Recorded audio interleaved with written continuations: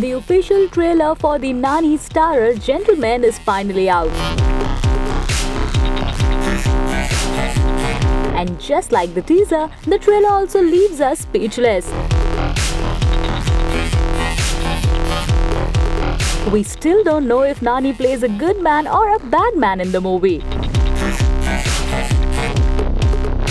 Nani and Srinivas Apsarala made their debut with Mohan Krishna's Ashta Chamma in the year 2008. Both of them are reuniting for Mohan Krishna's film after 8 long years. After Ashta Chamma, Nani has starred in several blockbusters, and Srinivas has made a name for himself as a comedian and as a director with the romantic comedy film Ohalu Gusugusulade. Well, Surabhi and Nivetha Thomas also stars as female leads in the movie.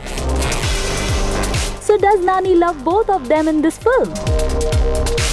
We'll have to watch the movie to get the answer. So you go and watch the trailer and tell us how much you loved it.